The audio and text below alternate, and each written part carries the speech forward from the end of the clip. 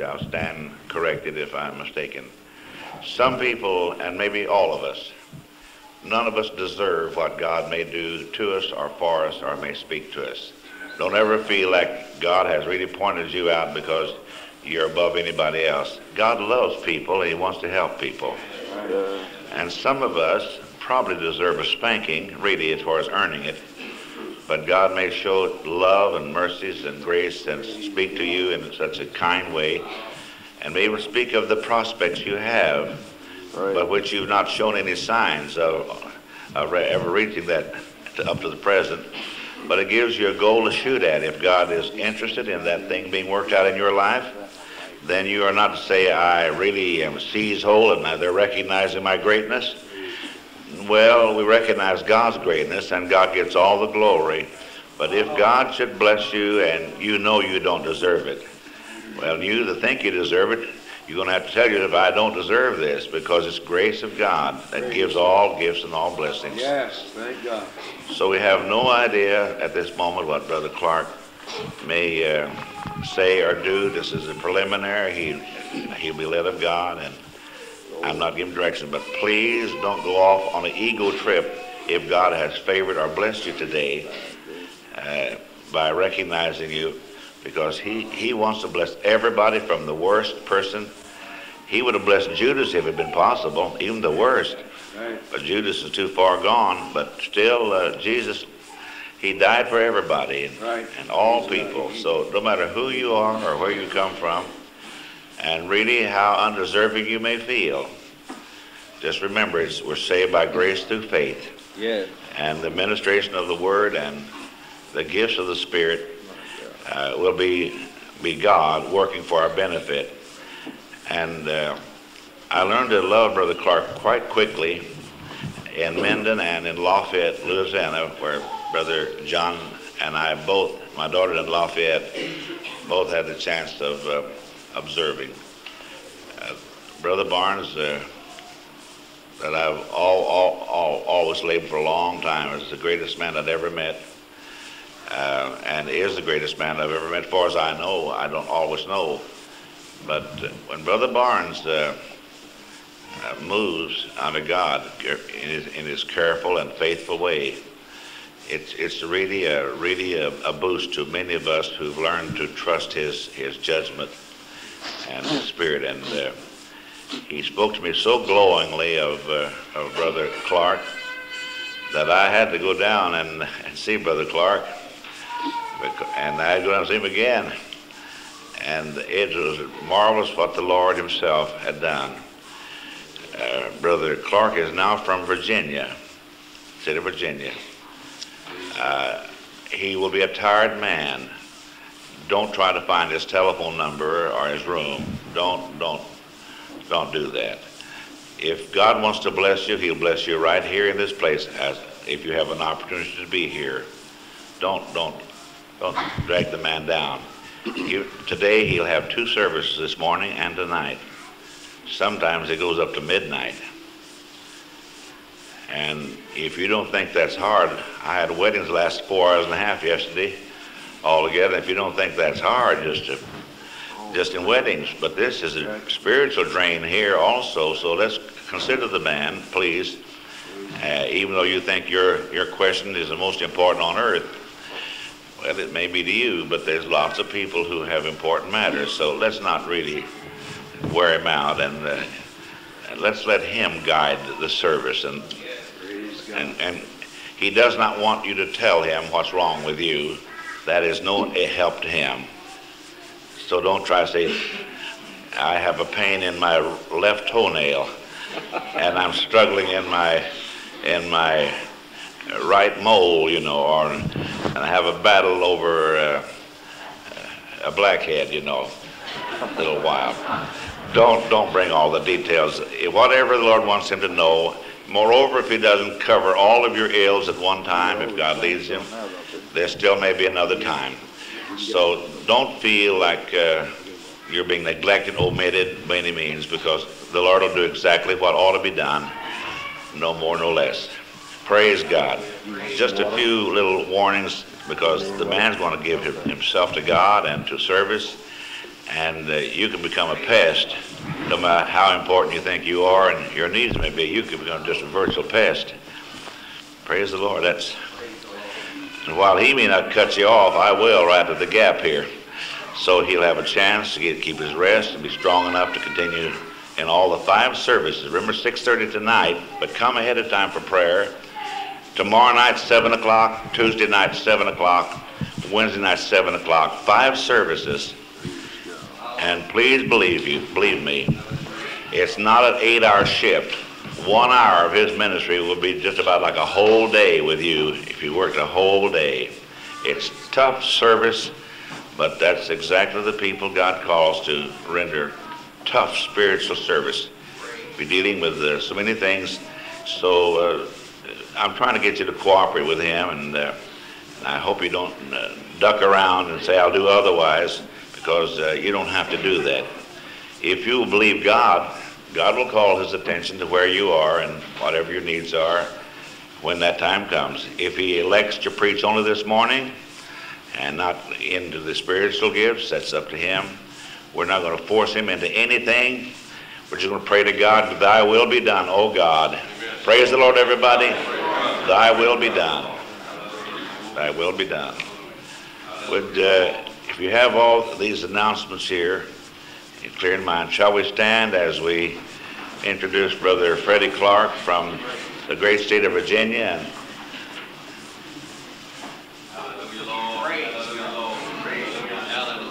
Catch you off guard, Brother Clark? You like this man. Praise God. You like him. Amen. Praise the Lord, everyone. And we're glad to be in church this morning, are we not? Great things are in store, and I don't know what time we usually get out on Sunday mornings. When we're done. But we'll try to be done as soon as possible and just give you a foretaste of what to expect tonight and all the first part of this week. Great things are in store in the name of the Holy Child Jesus. Let's lift our hands for about 45 seconds, just praise him. Thank you, Jesus.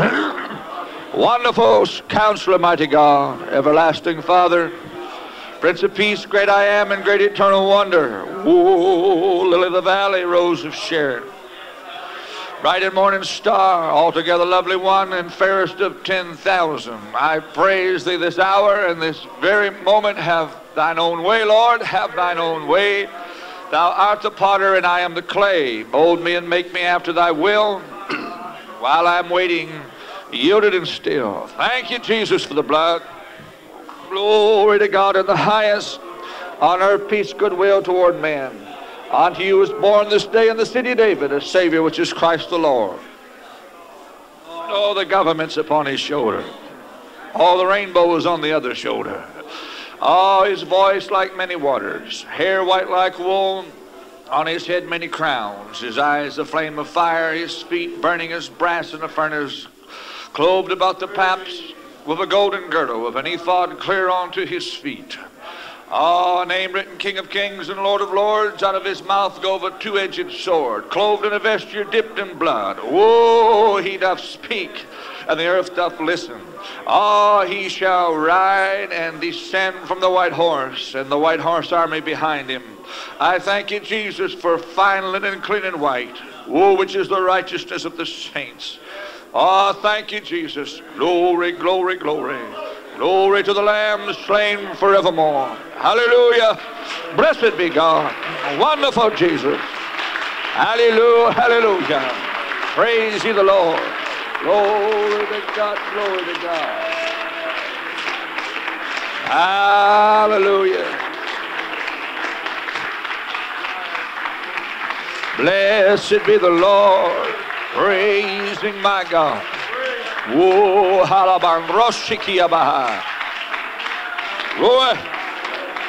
Thank you, Jesus. Glory to God, yeah. Thank God. Hallelujah. Praising, praising, praising. That was the clap offering. Now just give him a wave offering. It's found in Leviticus. It is also found in Granite City. Hallelujah. And the double wave offering is for all double portion candidates this morning. A who's who of Granite City, Illinois. We see what you came for. Hallelujah to God. And while you're yet standing, let's read from Matthew, the very first gospel. Matthew chapter 11 and verse 2. Matthew 11 and 2. Now, when John had heard in the prison the works of Christ, he sent 2 of his disciples, and said unto him, Art thou he that should come, or do we look for another? Jesus answered and said unto them, Go and show John again those things which ye do hear and see. The blind receive their sight, and the lame walk. The lepers are cleansed, and the deaf hear. The dead are raised up, and the poor have the gospel preached to them. And read the last verse together. And blessed is he whosoever shall not be offended in me. Better read that again. And blessed is he whosoever shall not be offended in me. Lord, I thank you this morning for the reading of the word. May it be rich and powerful, sharper than any two-edged sword, pierced now to the dividing asunder of soul and spirit and joints and marrow, and be a discerner of the thoughts and intents of every heart. I thank you for answers that are arriving by the moment. And even now, some are advanced enough in thee to receive their healing in their seat, for he sent his word and healed them. Lord, we receive the engrafted word of God, even as we are taught, even now. I thank you. Amen. Seated you may be. Praise the Lord. I believe I'll just come on down to your level. Start with. There's nothing to be afraid of. If you fear God, nothing left to fear. Fear is actually faith in the devil, but perfect love casts out all fear. Let the love of God be shed abroad in your heart today by the Holy Ghost. We could pray the prayer of faith at this time because there's quite an unction here today. On the other hand, we don't want you healed for 2 or 3 weeks. We want you healed forever. We want it to be a permanent work. Therefore, we conclude we must declare the Word of God, for God does not confirm Time, Life, Newsweek magazine, and the Reader's Digest. He confirms His Word. Now the Spirit and the Word agreed to set men and women free. He cast out spirits by His Word. He spoke the Word through the mouths, and the work was done. He sent His Word and healed them. Many times I suffer, said Paul, as an evildoer, even unto bonds, but the Word is not bound.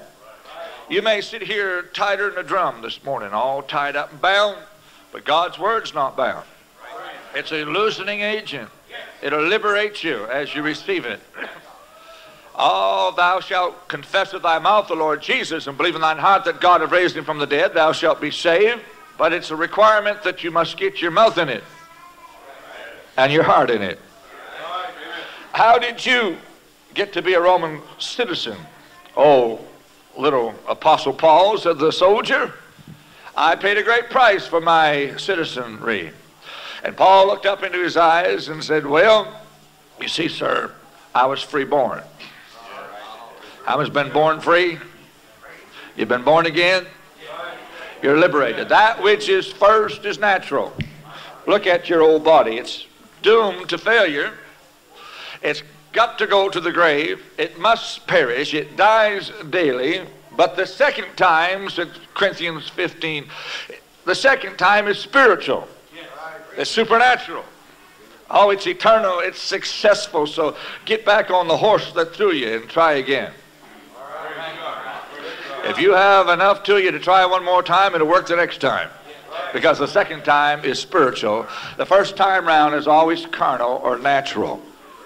And wondering why the preacher will bend his ear from time to time, he's listening for a response. Amen, oh me or oh my, one of them will fit you.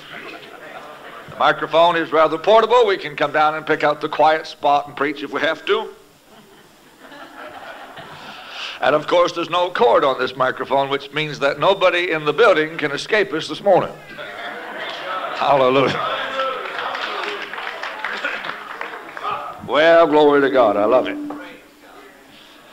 Thank God that the second time is spiritual. And so we're having a good time this morning, but wait till tonight. Hallelujah to God. All right. We have read a text today concerning John the Baptist and his great revival down at the River Jordan. All of Israel came out to hear him. And what did you go out to see? Cried Jesus. A reed shaking in the wind? Nothing unstable. Did you go out to see somebody clothed in fancy raiment? No, they're down at the king's palace. You went out to see a prophet. And behold, there was none born among women any greater than John the Baptist.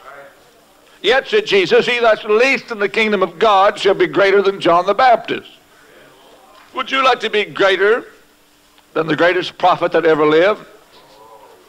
Then practice up on becoming the least in the kingdom. Humble yourself, and the Lord will walk with you. Humble yourself, and his praises will cheer you. You'll not walk with the proud or the scornful. Humble yourself and walk with God. In the backwards realm of the spirit, or I should say of the flesh, which is actually the backwards realm, if you want to go up, you must come down. If you want to live, you got to die. And if you want to receive, you must give. If you want to be exalted, humble yourself. If you want to be the master of all, then be the servant of all. You that would like to be the head, be willing to be the tail. You that want to be first, then go ahead and be last. That's the only way it's going to work. And you that would like to be clean, Naaman, go jump in Jordan's mud and come out clean.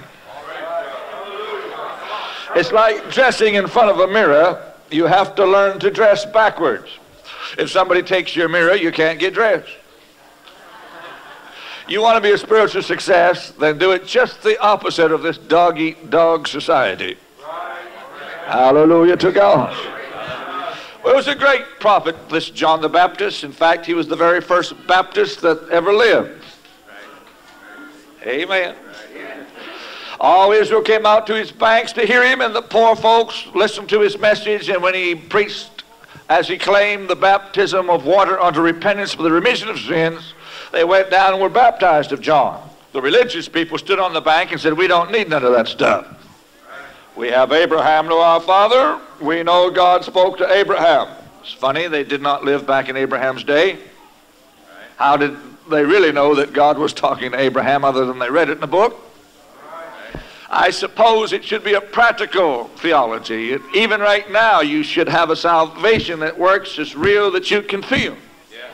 If you had one you couldn't feel, then you might lose it and not know you lost it. Oh, how many knows you can feel the Holy Ghost this morning? Oh, hallelujah. That's a present day proof that what you got is reality. Glory to the Lord. The only one that was ever living in Abraham's time was the one that John was preaching. And that Jesus came along after a while and cried, before Abraham was, I am. You're not 50 years old. Have you seen Abraham? It's not important that I've seen Abraham, said Jesus. What is important is that Abraham saw me. And when he did, he was glad. Oh, glory. He became my friend. Abraham, the friend of God. Glory to God. So a great revival was going on, and the poor had the gospel preached to them and heard the word gladly, as they always do. The religious, the pompous, the proud, the wealthy have a very difficult time entering into the kingdom of God. It's easier for the camel to go through a needle's eye than for them to enter in. Now, the needle's eye was in the Jerusalem wall. Camels could get through it, but they had to strip down, take every pack off their back. As they were dragged through, they were safe for the night through the needle's eye. And if you really want to enter into the kingdom of God, you may have to strip down. and lay aside every weight and the sin that does so easily beset you, and run with patience the race that is set before you, looking on to Jesus, the author and the finisher of your faith, who for the joy that was set before him endured the cross, despised the shame, and is sat down on the right hand of the majesty. Hallelujah. All right. Now God's word will not only feed you, but it'll give you a bath. How many are already feeding and feasting on the things of God's word, where he has the table spread, where the saints of God are fed? On the other hand, Christ loved the church and gave himself for it, that he may sanctify and cleanse it by the washing of water by the word. So while you're listening to the word of God being preached today, you're having a bath, a very bright shower. You're being cleansed by the same word. Don't you feel clean all of a sudden? All those scroungy spots that you have accumulated by rubbing shoulders with the heathen all week seem to have disappeared. God taking you to the cleaners, leaving his church without spot, wrinkle, blemish, or any such thing. Oh, hallelujah to God. So the revival increases down at the River Jordan, and every day that John preaches, he preaches practical Christianity. If you have two coats, give your brother one. If you get slapped on one cheek, turn the other side. And if they compel you to walk a mile, walk twain. And things like this was the same type of gospel that Jesus preached when he took up where John left off. John was a forerunner, and it wasn't no different gospel. It was the same gospel.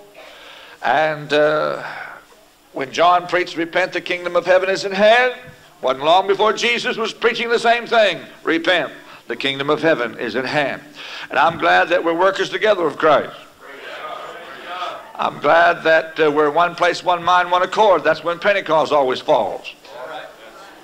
I'm glad that we're in harmony, and that we're members in particular of the self-same body of which he's the head.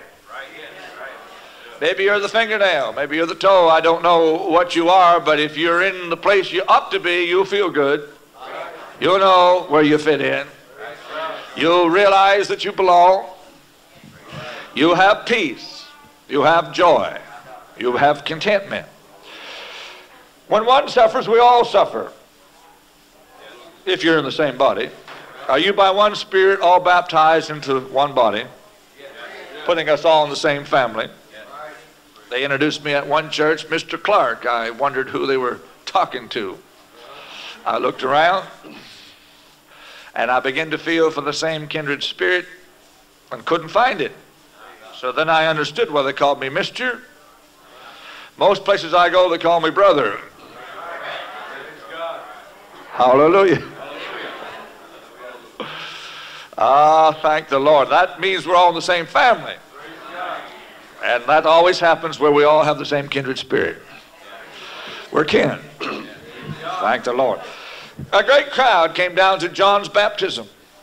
And there great things were happening, and great messages were preaching, and of course the lines were divided. The religious and the proud and all would have nothing to do with it, but the people who had a need entered in, and God met their need. Even though John worked no miracle, he was still the greatest prophet ever lived according to Jesus' lips. He did not see anything in the Spirit other than the symbolical bodily shape of a dove that fell upon Christ when he appeared at his baptism. Now, there were three marks of an Old Testament prophet. You either prophesied, which is all that John did, or you saw things in the Spirit, and if you see in that spiritual realm, you were called a seer. Those particular prophets were called a seer. Now, this is a heavy definition, so brace yourself. A seer is one who sees. Hallelujah. Or thirdly, they work the miraculous, work miracles. These were the three marks of Old Testament prophets. In fact, there was only three ministries also in the Old Testament: prophet, priest, and king. There were none of the Old Testament characters that were all three of them. The rare exception was two of them, and if you were called at all, it was usually to one of them. The exception, of course, was Saul, who prophesied between backslidings. while he was yet a king. Then there was David, who was a king who, well, he prophesied too, but he was never a priest. He always needed the ephod and the high priest to inquire of the Lord. Now there was Samuel. He was a priest and he was a prophet, but he was not a king. So the exceptions were bridging the gap between two Old Testament ministries, but were not all three. Now Jesus came to earth as a prophet. He's now in heaven as a priest, and he will return again as a king. Have you never heard how God anointed Jesus of Nazareth, both prophet, priest, and king? Hallelujah. So we have somebody with us today who fulfills everything. His name is Jesus. He is the antitype of all types and the fulfillment of all dreams. And he appeared at John's baptism, and the gift of prophecy that worked upon John suddenly enveloped him, and he cried, "Behold the Lamb of God who taketh away the sin of the world." Now they've been waiting for days to hear an endorsement. All the converts had been waiting for months to have John point the finger to the Messiah, to the Anointed One, and this particular day, by the unction of God, it happened. It had happened before in the Jerusalem temple at his very circumcision at 8 days old. Simeon, one witness, a man. Anna, witness number 2, and in the voice of 2 witnesses every word shall be established. A woman came by the Holy Ghost into the temple. Of all the babies that day being circumcised, they were led directly to the Christ child. Now when the Holy Ghost begins to move upon you, you will be led. As many as are led by the Spirit of God, they are the sons of God, and you'll not only be led here to church, to the temple, but you'll be led right straight to the Christ child, right to where Jesus is. It might not be a very big thing, but it's growing. I said there's something growing in you, the slow and orderly growth of the kingdom of God, first the blade, then the ear, then the full corn in the ear. Ah, yes. Don't give me a Jonah's gourd. It's too quickie. Too much of a jiffy. I don't want 7-Eleven gospel, nor bargain basement religion, nor a quick fix. Jonah's gourd came up in a night, and it perished in a night. I don't mind it being a small thing, as long as it keeps growing. And the Spirit of God led them both to a very small child, but he was growing every day in wisdom and stature and in knowledge and in favor with God and with man. Hallelujah. Well, praise to the Lord. Now again, being led by the Spirit, behold the Lamb. Now, some people observed this and followed him, like Philip and Andrew, for instance. They followed him that day to see where he lodged. They followed through on it. But the gift was real in the river because the revival heat was high. Anybody can believe God and shout the victory, and all things are going to the third heaven. Everything is in high gear. It's easy to ride any kind of a bandwagon at that moment. There was no way that John could doubt his gift of revelation, and Jesus came by revelation. He was the revelation of God. He was God revealed. He's coming again in the second coming in the revelation of Jesus Christ, which is known as the second coming. Even the book of Revelation says it's the revelation of St. John the Divine, but it's really the revelation of Jesus Christ. And his second coming, which is the revelation. He may come in the rapture for the saints and translate his people, but when he comes to earth and every eye beholds him, that is called the revelation. They look on him whom they've pierced. Glory to God. Every ounce of his ministry was based on revelation. He never did anything except he knew it ahead of time. He knew what he was going to do before he did it. He knew he was going to the cross. He knew who was going to betray him. He knew what lay in man. He had no need that any man tell him what lay in man. He knew what lay in man. Again it said, and Jesus perceiving their thoughts. And again it said, Jesus knowing their hearts. Again it said, there's a man in the tree. Zacchaeus is his name. Come on down. I'm going to save you today. Behold, an Israelite indeed, in whom there is no guile. How do you know me, Nathaniel? I knew you when you were sitting underneath the fig tree. Right. Hallelujah. Yeah. Of course, we pay our taxes. Peter, go catch the first fish. There'll be 1,000 fish in the school, but don't worry. The Spirit of God will force the right fish up to your hook that you will catch, and the tax money will be in its mouth. The Father worketh hitherto, and I work, Jesus said. What does that mean? That means where the Spirit of God is moving, there's where he goes and moves. It would be foolish for me to pray for some dry hide over here if the anointing was moving on somebody over here. Oh, glory to God. Do you love his word today? Thank God, thank God. As he bent down and wrote their sins in the sand, the oldest accuser observed his own pedigree first and walked out and said, I will not accuse that little woman taken in adultery no more. She has one sin, and it looks to me like I've got 27. Say hallelujah. And right on down to the youngest, they read their sins in the sand and walked on out, no longer accusing. When you find out where you come from, when you remember from the pit from which you've been digged, who you once was, you're not so prone to criticism. There's somebody who's writing books all the time right now, and he knows your pedigree. In fact, he knows everything in the lives of those men who had to just say, I'm worse off than she is. See you later. So let us humble ourselves, and God will do great things for us. Glory to God. Ah, thank God for his mighty word. On and on it went, that he never did anything except he knew what he was doing beforehand. And forewarned is forearmed. Foreknowledge will keep you from hanging yourself. Elisha told the king of Israel what the king of Syria said in his bedchamber. Thus the king of Israel saved his skin time after time and was not ambushed. Do you want to have revelation of God's word today? Now, if you have a revelation that is according to Scripture, it's fine, kosher. You see, there is the Logos, the written word. Then there is the Rhema, the spoken word. Someone said, all we have is Genesis to Revelation. That's true. That's all we have that we can really depend on. But we're making history and writing Bible this morning. It's been recorded in heaven, and you're going to read it someday in heaven. Every idle word, every idle deed, every good word, every good deed. Everything that happens, there's going to be an account of it. We'll understand it better by and by. We'll tell the story of how we overcome. Oh, hallelujah, hallelujah. Except as far as this world is concerned, all we can possibly digest is Genesis to Revelation. And then most people can't even handle that.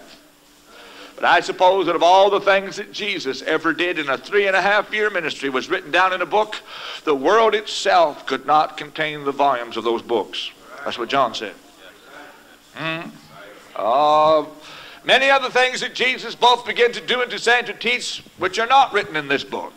But these are written, that ye might believe that Jesus is the Christ, the Son of the living God, and that believing you might have life through his name. So there's many things that could have been written, but these are written as we have it in our laps this morning, the book. Therefore, every apostrophe and every exclamation mark and every period and every genealogy and every boring phrase is potent, is powerful. And if you can get the revelation on it, it'll set your soul free. If you can begin to receive a concept of what it means, it'll do something to you. And Jesus never operated except by revelation, and he was introduced by revelation. Behold the Lamb. Well, this prophet John also prophesied, he must increase, I must decrease. But be careful what you prophesy and what you say, even if you're not prophesying. For by your words you're justified, or by your words you're condemned. The power of life and death is in the tongue. Hang that man. Set that man free. See the powers in your words? There's only two things you're ever going to be judged concerning, and that is deeds and words. Just the only two things, deeds and words. What you say and what you do. Isn't that right? Glory to God. Thank my God. And so here is John prophesying, I'm going to be decreasing, but he said, I never thought it was going to end like this. Rotting away in a Herodian jail. I can't even get outside my cell. I'm locked in by bars. Maybe I shouldn't have prophesied that. Amen. Don't ever say you're not going to do such and such a thing, because that's usually what you're going to have to wind up doing. If you won't do it, just hush. Don't say nothing. Don't let the Lord know. Just say, Lord, I'm here. Whatever you want me to do. But if you stand up and say, I would never do such and such a thing, that's what he'll have to make you do, finally get your will broke. It's not that he delights in making you do one thing as opposed to another, but he's got to do something with this will of yours so that his will can replace it. Isn't it true? Well, thank God. So now he has a dilemma. He wakes up on the wrong side of the bed with a chip on his shoulder in the flesh, doubting. Everybody say doubting. Doubting. The greatest prophet that ever lived woke up doubting. Yes, amen. Now, how many don't feel quite so bad about yourself? If I'd asked you before I give you this statement, how many people ever doubted, I couldn't have got too many hands to go up, because you know how Pentecostal folks are. Can't get them to agree on nothing or vote on nothing or admit nothing or confess nothing. Hallelujah. But now if I asked you how many ever doubted, how many could raise your hand? Right, because now that you know the greatest prophet that ever lived doubted, you don't feel so bad about yourself, saying, hey, I guess I can admit I doubted once or twice. I don't have such peer pressure on me right now. Say hallelujah. Well, I love him. So now here's John wondering, I've got to check this Jesus fella out again. I'm not sure. I'm doubting my own gift. Have you ever doubted your own gift? Have you ever doubted that what you've done was true, right, or thus saith the Lord? I wonder if I was in the flesh. I wonder if I was in the spirit. Now, the greatest prophet ever lived thought that way. Don't feel quite so bad about your own situation. He said, I'm going to send my disciples. I hate to be in this bind. I'd rather check him out myself, but they won't let me leave the jailhouse. And so now I've got to learn to trust. Most people do not want to learn to trust. It's too difficult for them. One day you're going to be paralyzed on a hospital bed of a doctor looking over you with a great big knife in his hand, and you're not going to have enough capability to blink your eyelids, and you're going to learn to trust. You're going to lay there like a brain inside of a corpse and learn to trust. You're going to be numb from head to foot and can't do a thing to help yourself. One day you might even be sitting in a wheelchair in an old age home and someone taking care of you, and you're going to have to learn to trust. Say amen. It's an awful situation to be caught inside these prison bars of bone and have to learn to trust. You're captive today in your carcasses. You're just a soul sitting here housed in a crust. Some are more crusty than others. But one day you're going to escape this old prison house because you trusted. He trusted his disciples. Now comes the test. Did I teach my disciples right? The people over whom I have been responsible, and I have prepared them for their generation, for their day. I wonder if I did a proper job. I'm going to find out if I did a good job or not, because I've got to depend upon their decision to discern Jesus, come back and tell me whether or not it is the Christ and whether or not I missed in my gift when I endorsed him. Now, it's one thing to be down at the river in high revival, believing God. You can believe him for anything. But when you're all by yourself, all alone at home in a little old room with four walls around you, closing in upon you,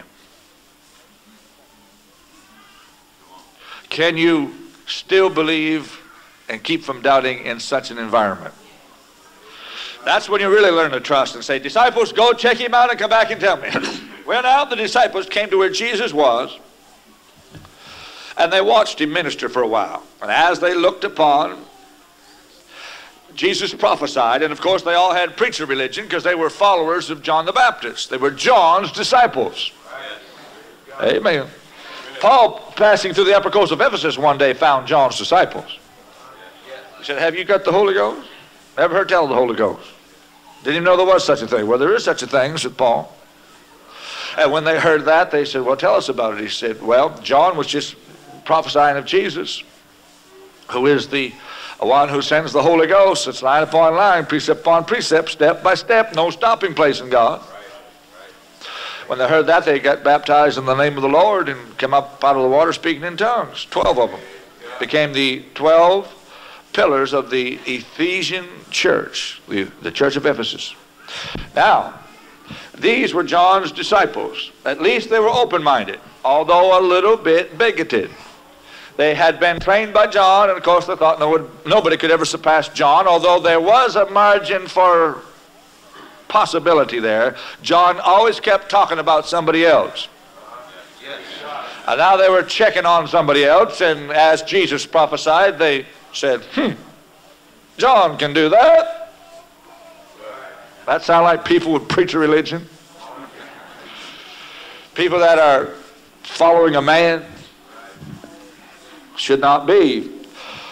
I'm of Paul, I'm of Apollos, I'm of Cephas. Well, said Paul, was Christ divided?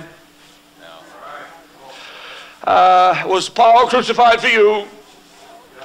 Were you baptized in the name of Paul? No, he couldn't say that. He said, if you're bound and determined to follow me, said Paul, then follow me as I follow Christ. Didn't he say so? So anything with two heads is deformed, and there's only one head to the body. Glory to God. So now the disciples are watching Jesus, and he begins to see things in the Spirit, and they stroke their beards and say, my, John never did that. Then he started working the miraculous. Now, you know the Bible says John worked no miracle, see, though he prophesied.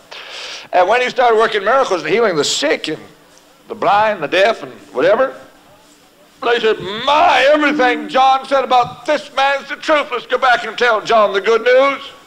And they dashed back to the Herodian prison cell and told him, good news, John. What's that? Well, the first news is we're no longer your disciples. We got converted today. We've been saved. You're not my disciples anymore. No, we found out that everything you said about this Jesus is the truth. Therefore, we can no longer be followers of the Baptists. Well, now, John was a Baptist. He's the greatest Baptist ever lived, but they couldn't follow the Baptists no more. Hallelujah.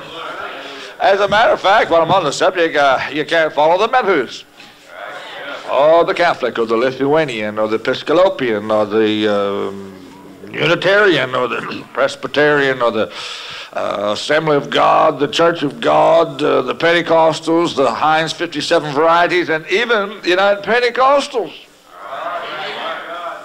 You have to follow Jesus, or you cannot be at first base. You haven't even got started. I mean, they were following John in all good intentions, but that wasn't enough. When they met Jesus, they had to start following him. And that made them Christian, Christ-like, disciples, followers of. In this case, it was Christ, no longer John. So now they were followers of Christ. That made them Christ-like. They were Christian. They were Christ disciples. They had now received salvation by faith. Pentecost Day had not arrived yet, but they were as saved as they could be at the time, because they were believing upon the Lord Jesus Christ, and they were following him. Now, that didn't set too well with John to start with, until he was convinced that what they had seen was just exactly what he'd prophesied. And when he realized that just because he got up in the flesh and in a bad mood, on the wrong side of the bed, a chip on his shoulder, kind of disgruntled, argumentative, moody, depressed, oppressed, didn't have nothing to do with the fact that when he was in the Spirit, it was real. And when he was moving in God, it was true. And it was an exact science flowing in the Holy Ghost. Hallelujah. Now that shows me this morning you cannot go by feeling, you've got to go by faith. You cannot go by sight, you must go on in the Spirit. No matter what you feel like right now, grab old self by the scuff of the neck and say, look, flesh, get in the Holy Ghost and stay there. Hallelujah. If you walk in the Spirit, you make no provision for the flesh. Thank God. When they put the garment on at the wedding feast, that's the same as saying, put you on the Lord Jesus Christ and make no provision for the flesh to fulfill the lust thereof. Didn't say put on the dog, put on airs, put on a show, put on a front act. It said put on Jesus, put on Christ. Glory be to God. So now, before they left, Jesus cried over his shoulder and said, go and show John again. Now I believe it's some time has come for some of you Johns to get showed again. How many like to get showed again? The things which ye have seen and heard, and what you're to see and hear here this morning is to be propagated by you this afternoon, tonight, tomorrow, the rest of your life. And if we're Pentecostals, we must believe in the supernatural and the demonstration of the power of God, or let us forget it, hang it up, go join some denomination uptown with the steeple clean up to the sky, which is the closest thing to heaven in the whole church. Amen? But don't come around saying you're Pentecost if you don't believe in the Holy Ghost, the gifts of the Spirit, signs and wonders, and the demonstration of God's gospel. Paul's gospel has never really been preached on earth today. Some said, I thought that we were all saved, baptized, and filled with the Holy Ghost. Yes, but there's no stopping place in God. You cannot quit. When you are through preaching, you cannot close the book and say, well, let's go home. Anybody can do that. Let's not be wimps. Let's demonstrate. Let's prove. Let's give God a chance to show us. He'd be moving forever if we'd let him do it. Hallelujah. He'd be doing it every time if we wouldn't close him out. But too many times the menu is passed out at the door. It's all scheduled. It's all listed, what's got to be, and God has no time to fit in between the cracks. Hallelujah. Paul's gospel came in the power and the demonstration of the Holy Ghost. He said, your faith is not ever going to stand in the wisdom of men if I have anything to do with it. It's going to stand in the power of God. He said, when I get through preaching, I demonstrate it, or I'll not be preaching it. That is my gospel. If an angel from heaven preaches a different gospel than I preach, then he be accursed. If I come next year preaching a different gospel than I did last year, don't you listen to me either. This gospel works, or we're going to forget it. Eat, drink, be merry, because tomorrow you die. Hang it up, try something else, go find something new. I keep looking for it to fail, but it doesn't. I have been weary many times in the 27 years I've been a non-stop evangelist, year after year, every night of my life. And just when I say, well, if it's not real tonight, I'm going to have an excuse to quit, it gets more real that night. Hallelujah. Praising the mighty name. And because it does, there's no rest for the weary. There's no stopping place. Paul's gospel came in demonstration. If we don't get some demonstration, you Pentecostals, we'll have demonstration. If we don't get some manifestation, we'll have man-infestation. Man has been festering long enough. If we don't get an apostolic church, we're going to have an apostate church. If we don't get Pentecost at any cost, we're going to wind up plenty crossed. If we don't get back the upper room, we're just going to have a supper room on our hands. Isn't that the truth? Ah, blessed be your name, Jesus. I love him, don't you? Oh, rejoice just for a moment. Go and show John again things which you've seen and heard. The blind see, the deaf hear, the lame walk, the lepers are cleansed. Oh, hallelujah. The dead are raised, and the poor have the gospel preached to them. And blessed is he whosoever shall not be offended in me. That's my little text this morning in conclusion. There's a special blessing for every one of you today if you cannot be offended in Jesus Christ. Isn't that wonderful? Isn't that a plain, simple little truth? Just as long as you don't get your back up and your fur up and your dander up, Just as long as you don't get up the myth tree and upset and frustrated, tormented, unbelieving, doubtful, antagonistic, fighting spirit, as long as you cannot be offended in any sense of the word, you can be blessed today. And since the power of preaching is this, you must receive according to the way the message is delivered, to receive that day in that service from that message in that moment. And I'm sorry, you'll have to be rid of all offense today if you expect to be blessed today, because that's the way it is being preached today. Some other texts may take a different approach, but this one has taken this approach. Therefore, you've got to get rid of your offense. How many came to be blessed? You can be blessed. God's got a blessing of every one of your names on it. Your name is on your own blessing, and you will be blessed unless, of course, you're blessing proof. But you shouldn't be, not after the word of God hath been declared this morning. Hallelujah to the Lord. Blessed is he whosoever shall not be offended in me. That means no matter what Jesus wants to say, the Holy Ghost is the preacher. No matter what he wants to do, don't be offended. If somebody is preaching to you that seems a little bit strange to you, don't let that offend you. If you get called out, count it a big fat compliment. Don't let it offend you. The word church, by definition, means the called out ones. Just a possibility you might belong to the church after all. If you get hands laid on your head, don't be offended. If you run the aisle, don't be offended. What if I get slain out in the spirit, Brother Freddy? Well, don't let it offend you. And you'll be blessed. Well, what if I stay 5 or 10 minutes longer than I'm used to? Don't let it offend you. There's a blessing on tap for you. Hallelujah.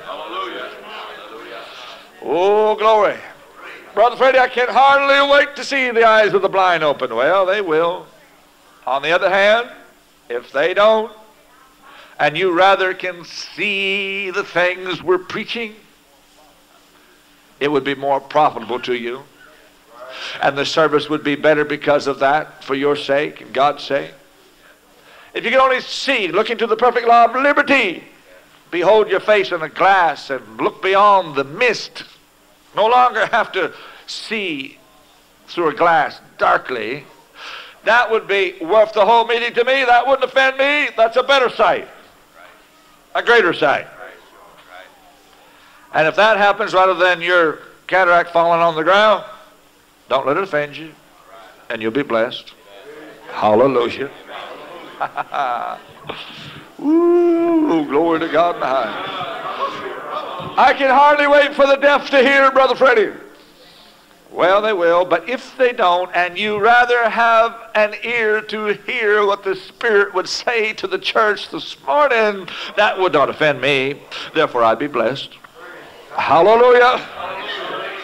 Well, I can hardly wait for the people to jump out of their wheelchairs and the lame walk. Well, if you could only learn to walk this morning in the Spirit, walk in love, walk circumspectly, walk not as other Gentiles walk, walk worthy of the vocation whereunto you have been called, walk in the light as he is in the light, and have fellowship one of another, I wouldn't be offended and I'd be blessed. Hallelujah.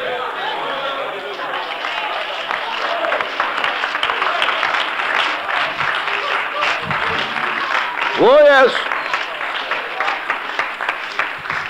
Jesus still calls to John's disciples and said, go and show John again. Tell him. Let the blind see, and the deaf hear, and the lame walk. And the lepers are cleansed. Oh, I can hardly wait for the lepers to get cleansed. Did you know, friends, if you want to see lepers cleansed in this meeting, you must bring lepers to this meeting. Hello. Does that make any sense to you? By the same token, that's the same way of saying, you want to see sinners saved, you've got to bring sinners to church. I know you want to see the altars filled with sinners, but if they're not here, you can't save the saints over and over and over and over and over and over. You understand? Hallelujah. Leprosy is a great type of sin. If you could just be cleansed of all those spots upon your garment today, that wouldn't offend me and I'd be blessed. The dead raised. Oh, I can hardly wait to see the dead raised. If 13 corpses don't come out of their caskets this morning, and you could just come alive and receive eternal life and life more abundantly and life everlasting, that wouldn't offend me. I'd be blessed. Oh, you see, we must extract offense to be blessed. Bless God, and she's sitting here again today. Ugh, rubs my fur the wrong way. Why does he always rub me? Well, have you ever considered God may want you shined up? Are you listening to me? There's nothing like a lump of coal under pressure to turn into a diamond. There's nothing like Mother Lode being in the very heart of the earth and the biggest pearls at the bottom of the sea. The greater the pressure, the greater caliber of miracle. Hallelujah to God.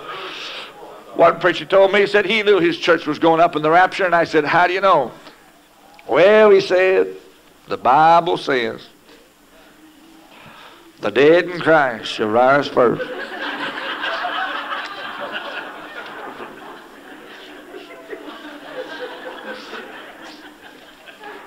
Two paramedics came down to the church. They heard somebody died in the service. Seemed like they carried out half the congregation before they found the corpse. If you don't see the dead raised this morning, if you could just receive his life, that wouldn't offend me now, and I'd be blessed. Back in the 1950s, we had the great move called the Voice of Healing, and it fizzled toward the beginning of the 60s. In fact, I was at the last Voice of Healing convention in Harrisburg, Pennsylvania, underneath the tent in 1961 or 2, one of those years. The reason it fizzled was because the concentrated attention was centered on healings and miracles instead of souls. God only works a miracle to win a soul. He only goes through what you understand to give to you what you cannot comprehend.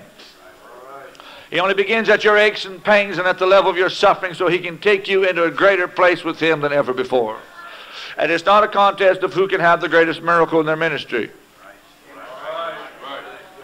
It's a question of God will use the gifts of the Spirit and the power of God to reach souls for eternity, which is his bottom line.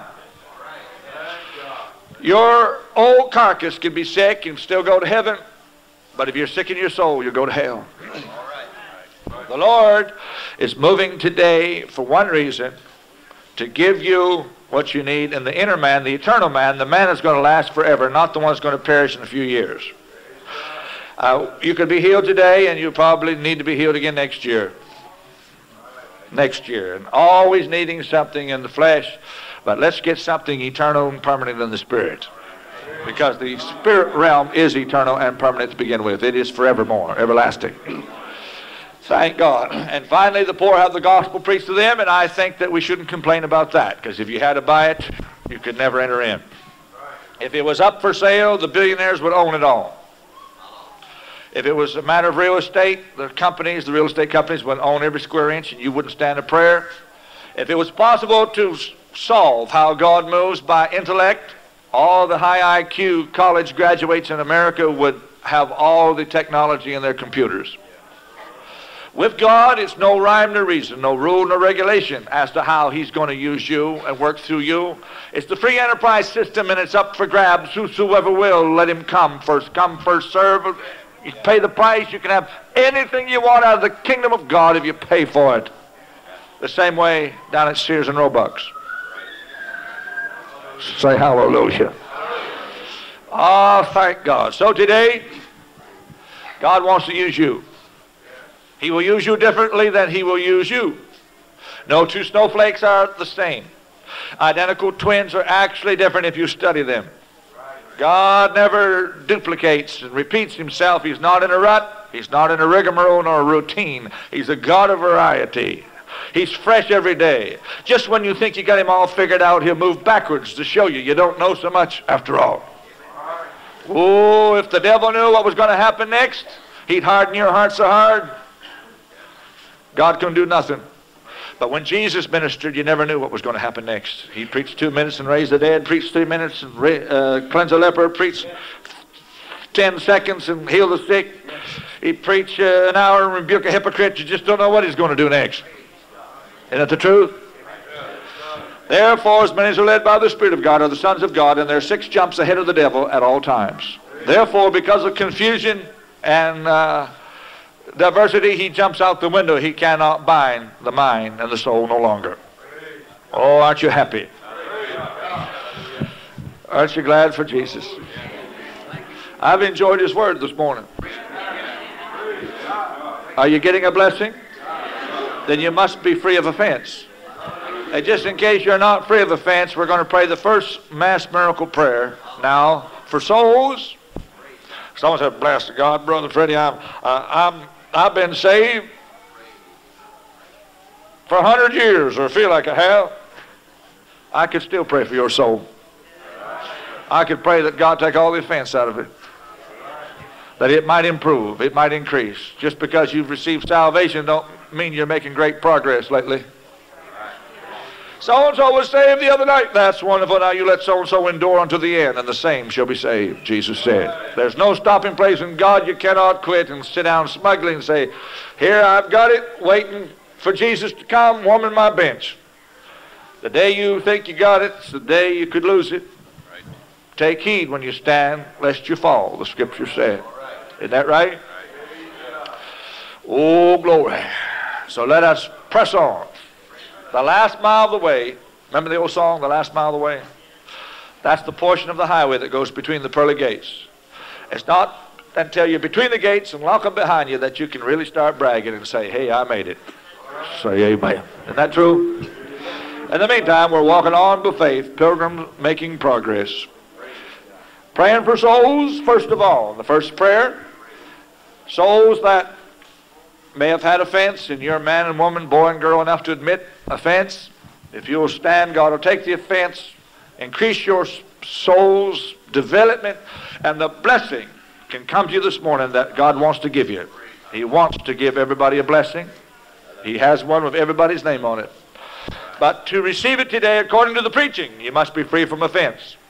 So it don't matter who's here, whose hand you haven't shook for a while, who rubs you the wrong way, or how the preaching aggravates you, or how things frustrate you, and things that are a nuisance and an annoyance to you, things you can hardly get the victory over are mental blocks to you. All these things are offenses. Everything that has ever frustrated or bothered you or affected you or hindered you in the least, it's time to just stand and release it, and God will take it, and your blessing will be forthcoming if you will. Everyone that has any kind of offense, stand for my first prayer. Stand for my first prayer. And we'll pray, and God is going to take offenses out of your spirit so that blessings can come your way. If you are totally void and free of offense, don't bother standing. But if there is something that offends you in any way, bothers you in the least, you must stand now to be relinquished of it so that God's blessing can be poured upon you here this morning. Lift your hands up high and be ready. Lord, we pray in a mass miracle for all the people who stood. Loosen them. Set them free. And even now, wash them once more in the blood and remove every spot and blemish and take offense and extract every hindering force and factor. Pull it like a bad tooth. Extract it like a cavity. God, remove and take it now. Subtract it. Extract it. Oh, remove it. Take it away. Oh, flow and course and surge and move in a marvelous measure within everybody. Lord, take every offense. Whoa, glory to God. There it goes. There they go. There they go. It doesn't take God 69 years to do something. He can do more in 2 seconds than you can in your whole lifetime. You can slave your life away and build yourself a shack, but if you get out of God's way, He'll build you a mansion. Hallelujah. There it goes. It's gone. It's gone. It's gone. It's gone. It's gone. It's gone. It's gone. All offenses are gone today. Hallelujah. Whoa, here comes the blessing now. The blessing's pouring out now. Oh, prove me now herewith, saith the Lord, if I won't open up your window in heaven and pour you out a blessing that you can't hardly even contain it, you can't stand it, heaped up, pressed down, shaken together, running over. Shall it come from your bosom? Whoa, glory. Hallelujah. Whoa, glory. Wonderful Jesus. Whoa, hallelujah, hallelujah. Praise ye the Lord. Oh, glory. Rejoice that your offenses are gone. Rejoice that you're now being blessed. You're able to be blessed. Capable of being blessed. Whoa, glory. Thank God, thank God. Rakashaya Bandre. Praise my God.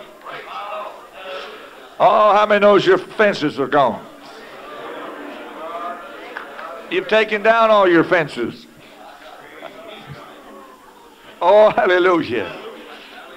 You're being blessed, are you? Then you must be free of offense or you wouldn't be blessed. I always say when I hear someone speak in tongues, I know they're cleansed because the Holy Spirit doesn't fall on an unclean temple. They got to be clean first or they won't be filled with Spirit and speak in tongues. So now, by the same token, you are free of offense and you can be blessed for your being blessed. That proves your offenses are gone. Now you can say, I love the preacher. I love the deacon. I love the Sunday school teacher.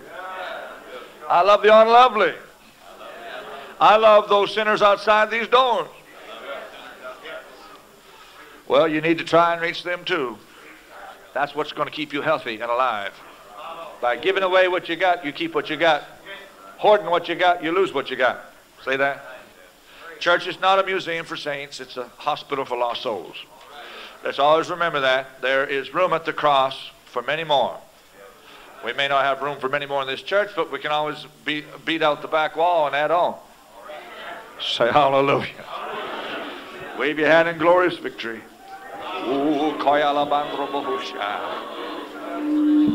Glory be to Jesus. Thank God, thank God. Oh, yes, Lord. I love him because he first loved me. Now we're going to see a few more prayers of faith in the miraculous this morning. The first mass prayer was a success. All over the house, people got freed of offenses. Some say, I didn't see it happen. Well, you felt it happen to yourself. That's a miracle. You may not be able to prove that on paper to newspaper reporters and skeptics, but who cares? They're not going to receive anything from God anyhow, but you just have. Hallelujah. We're going to pray. This sister, would you come and stand, be the first to be prayed for? On the individual basis, she's the first to be prayed for. All of you were just prayed for on a mass basis. Who knows, we may pray more mass miracles for other things, but this first mass miracle was for freedom from offense. Hallelujah. God bless you, my sister. I've asked you to come out for prayer this morning because God wants to heal your body. And you want him to, don't you? Yes. And you've come to be healed? Yes. Take a step of faith. Hallelujah. Obedience will carry you deeper into the Spirit, you see. Always obey.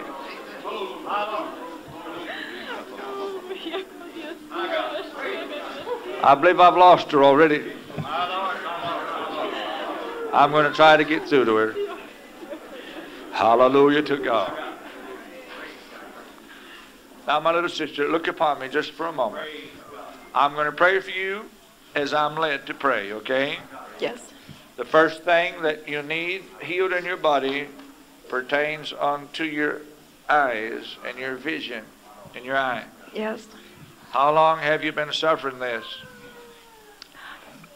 About 12 years, I guess. 12 years. Do you believe God can give you back your 20/20? Yes. Someone said, don't tackle such big things to start with. There's nothing too big for God. It's all the same to God. Hallelujah. Secondly, my sister, you have suffered with your blood. Your blood is low, tired blood to you. Yes. You're exhausted, weak, weary. Sleep, sleep, sleep, can't get rested. Right. You're actually anemic, and God's going to give you blood transfusion, miracle number 2.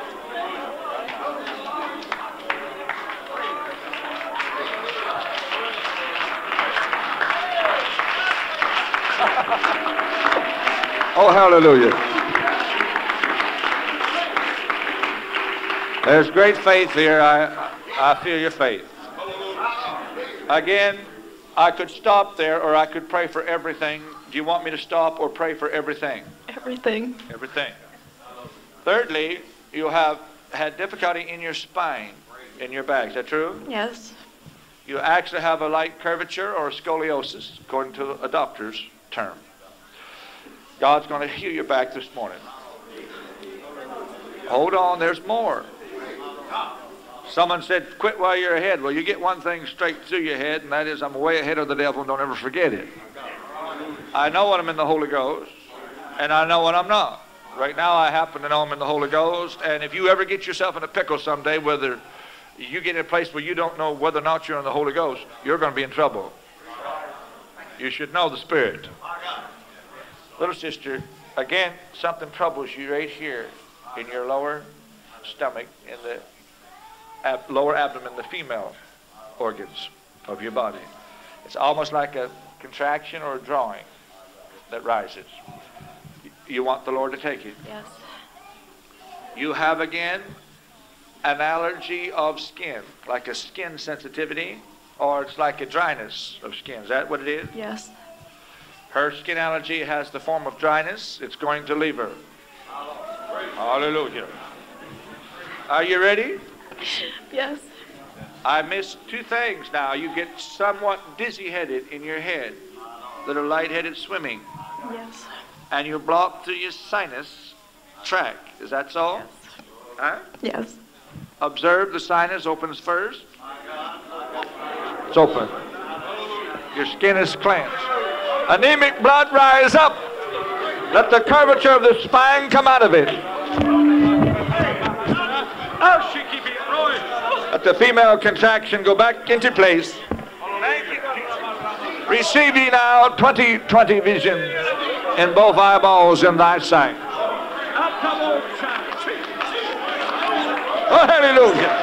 Everybody shout victory with her. Whoa, thank God. Now, didn't it rain? Whoa, hallelujah. Glory to the Lamb.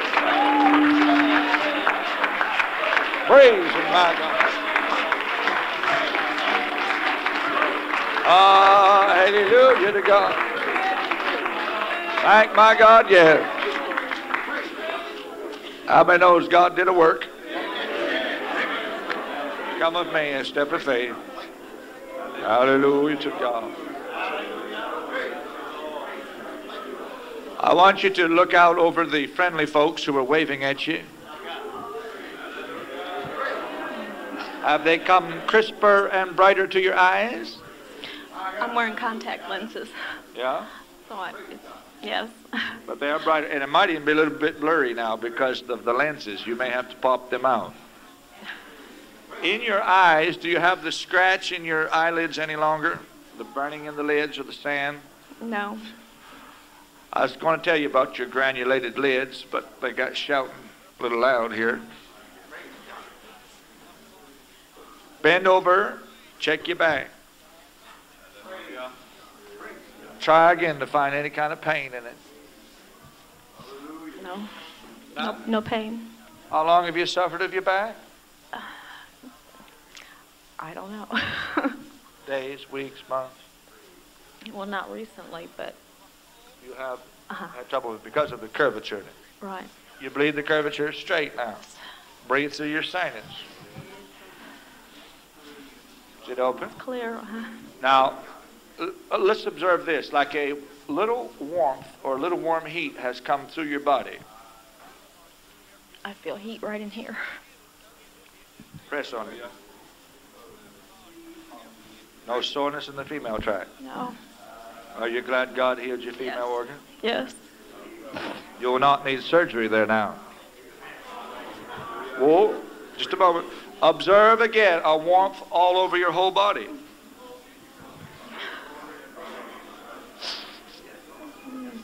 Just a little warmth from head to toe. That happens to be her new blood And that particular sign has been with us for over 25 years in our ministry. The warm heat passing through the body has always been a sign of a blood transfusion. You know, whatever was wrong with the blood was corrected at that moment.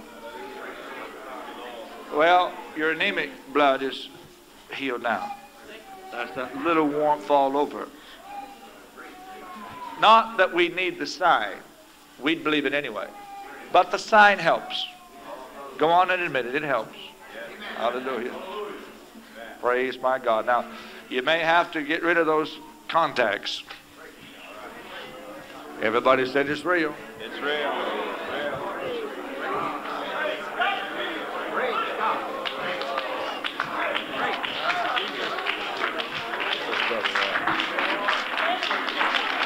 Glory be to God.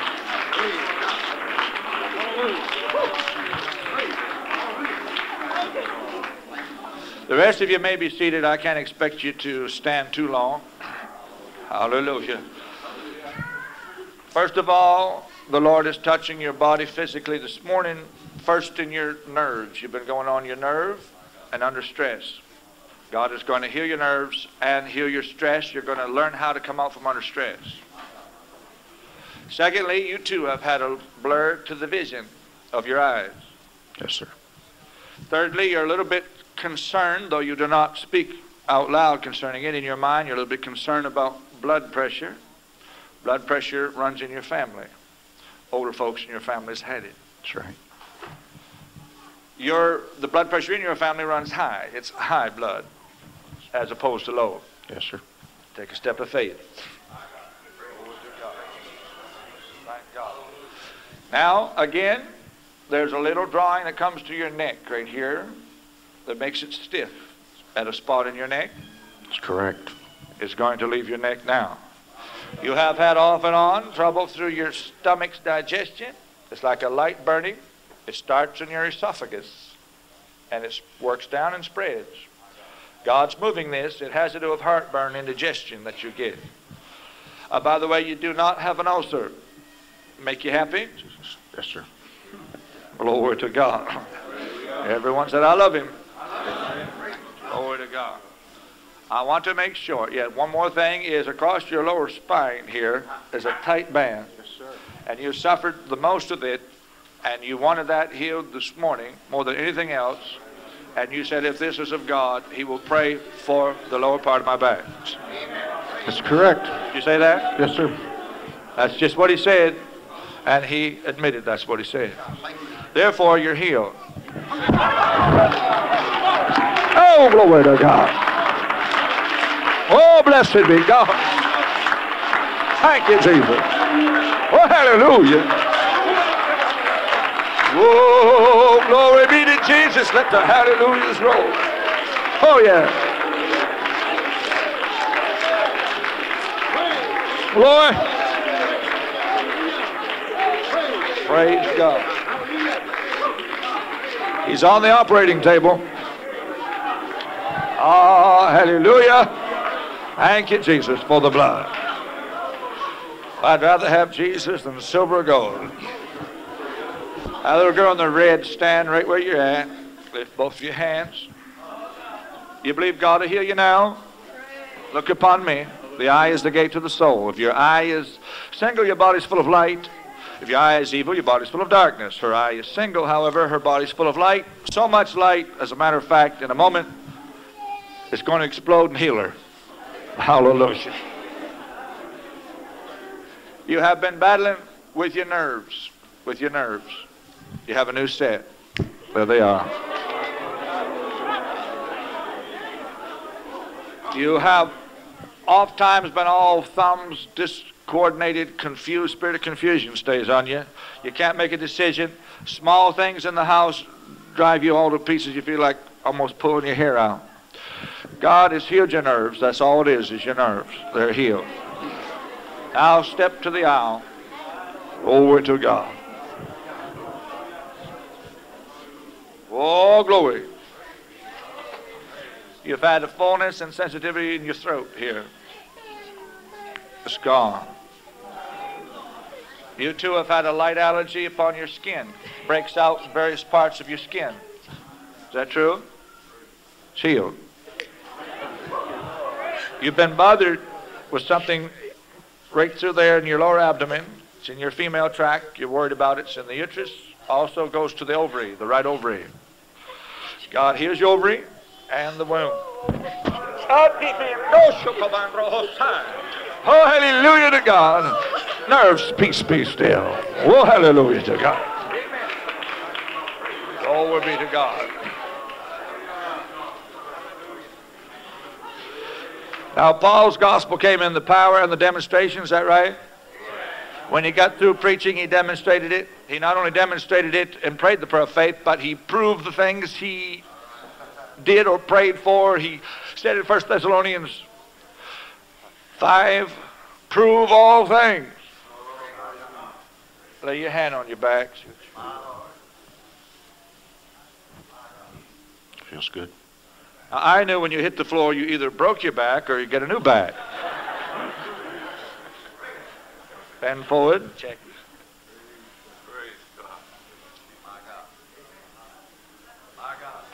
Don't bother you to do that. No, sir.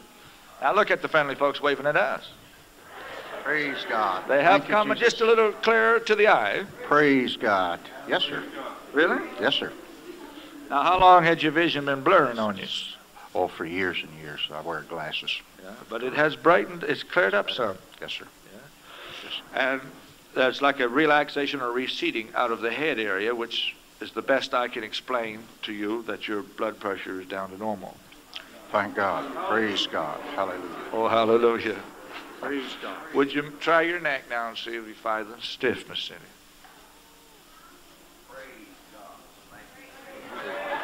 Praise God. Thank you, Jesus. Any there? None there. Go in peace. Faith has made you whole. And don't feel bad about your stiff neck. There's a lot of stiff-necked folks in Granite City, Illinois. Yours is only physical. We could help you. It's the spiritual stiff necks you can't do nothing with. Say amen. Little sister in the bow tie, I want you to come. We'll pray for you next.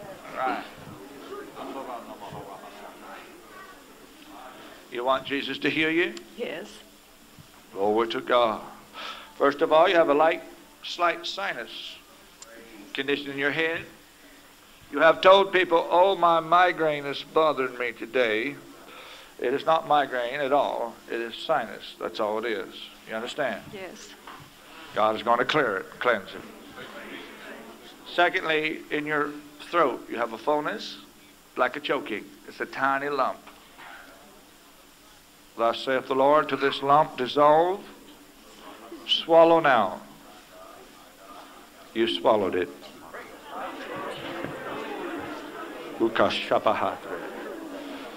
Come. Something just snapped in your leg when you took that step. Did you feel that? I didn't notice. I just heard it snap. You hear that? Okay. You've been a little stiff in your joints. It's arthritis of the first stage. Yes. When that snap came, that's when it left you. Right. You've also been dizzy-headed, dizzy spells. Is that true? Yes. Now, would you swallow again and see if you can find the lump now? No, sir. How long had you had the lump in your throat? I wasn't aware of it, but I take thyroid. That's what it was, thyroid. But nothing feels full in there? No, sir. Your thyroid is healed. The thyroid inactivity is what, overactivity, is what created the lump. Thyroid glands out of whack give you goiters. Is that right? She's free of that. Now you want everything God has for you. Yes, I do. Now I know you're wearing glasses, but there's been a floater, like a floater, been coming over your eye. You keep wiping it off, and it keeps drifting across your eye again. We're going to wipe them off for good this time, okay?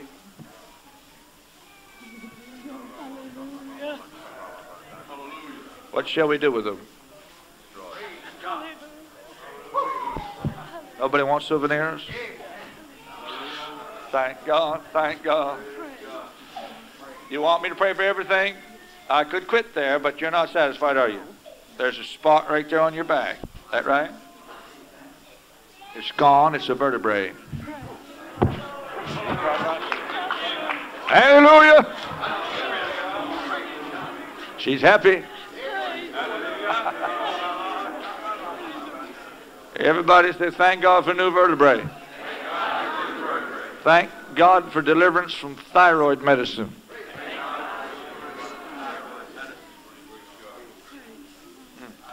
And again, oft times like a heaviness in your chest, like a hand squeezing on the left side of your chest, it's over your heart. Right. You have difficulty sleeping on the left arm at night. You sleep on the right side of your body. I have trouble with my shoulder. You're going to sleep on it tonight, and from now on, every night, it will be healed.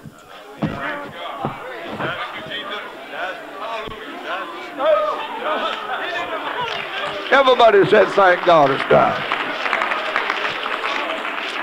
Whoa, glory to God. Woo.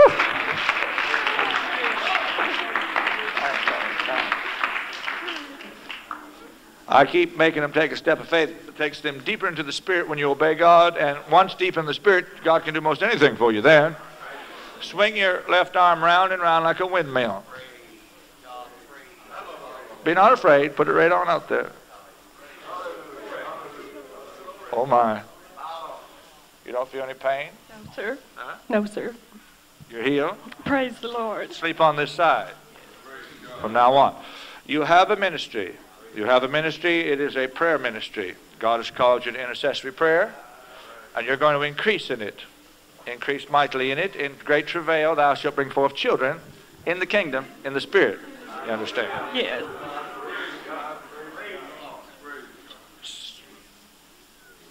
Susan. Who is Susan? I'm Sue. You're Sue? Yes. Well, your name is recorded as a mother in Israel, Sue, to do intercessory prayer. Blessed be God. Everyone said, thank you, Jesus. Oh, glory. Wonderful, wonderful God. Rababando kohoshai. Stand. You ready for God to heal you? You what? She's speaking in tongues. I have the interpretation. She wants to be healed. Granny, listen to me now. First of all, your blood pressure moves on you. Goes high. Yes. It's incurable by a doctor, but yours is cured by the great physician.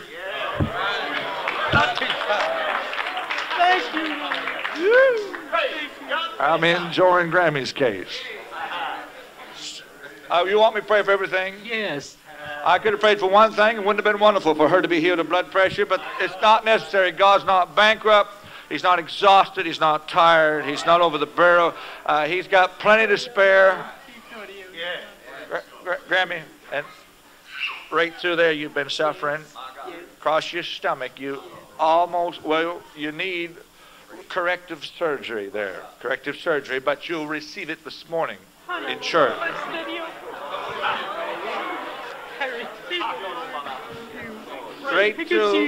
Right to your gallbladder. Yes. Is that right? Yes. You still have the gallbladder. Yes. It's about shot. Oh, Well, now it's being made whole. Now, Grammy, again in your lower back, look here in the corners. It gets sore, these corners. It's over your kidneys. Your kidney. Yes. You knew that? Yes.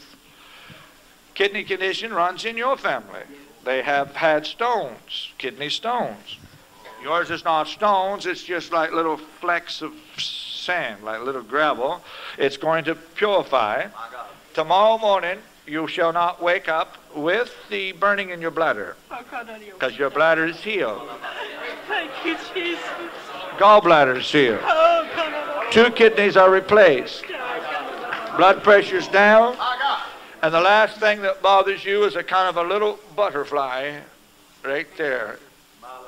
It's a what? Pacemaker. Excuse me, the butterfly is a pacemaker. It looked to me like a butterfly. Be loosened. Heal his heart without the butterfly, without the pacemaker. Hallelujah. Gallbladder. Be corrected. Gallbladder surgery made whole. Heal her bladder. Blood pressure's down. Everybody said it's down. Whoa, yes, Lord. Whoa, blessed be God. Woo.